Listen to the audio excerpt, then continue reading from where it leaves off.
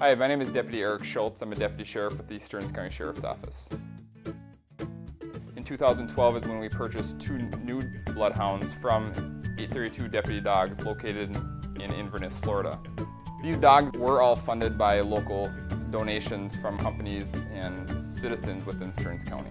All of the food, vet bills, and the majority of the expenses to have these dogs are donated by those individuals. Aspen is my K-9, and on a daily basis she is with me at all times, and we're technically always on duty. Primarily when we're tracking non-violent offenders, we use a tracking harness. It's a harness that doesn't really protect her at all. We worked with Vested Interest in K-9s, which is out of Massachusetts, and they were able to get us this amazing vest. This is the vest that was donated to the Stearns County Sheriff's Office by Hairstyles by Jim, CaJah Salon.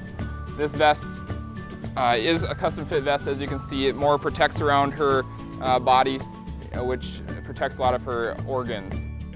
I would like to personally thank Hairstyles by Jim for the donations.